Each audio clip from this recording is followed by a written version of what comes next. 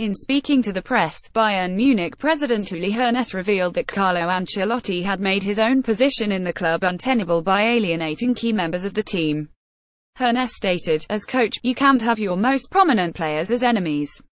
In my life, I've learned a saying: the enemy in your own bed is the most dangerous. That's why we had to act." The surprising lineup that Ancelotti announced without commentary prior to the game against Paris Saint-Germain considerably deepened the discontent in the team.